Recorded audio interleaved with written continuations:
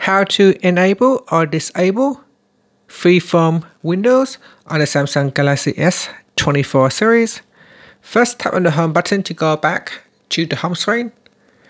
Then on the home screen, swipe down at the top and then tap on the settings icon. Now in the settings page, scroll down and then tap on developer options.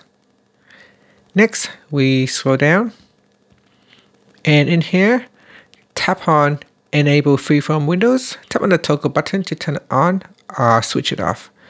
Now when you turn it on, it says that a reboot is required to enable Freeform support. So I can select reboot later or reboot now.